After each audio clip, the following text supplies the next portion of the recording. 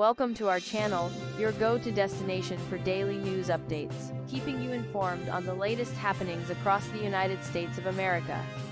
Kendrick Lamar's rap feud with Drake escalates as he releases another diss track, Not Like Us, just a day after dropping Meet the Grams. In this latest song, the 17-time Grammy winner doesn't hold back, directly referring to Drake as a pedophile.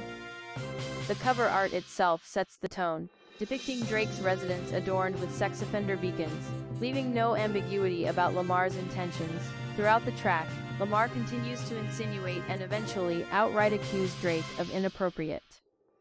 He hints at rumors he's heard about Drake's preferences, warning those close to the rapper to protect their younger family members.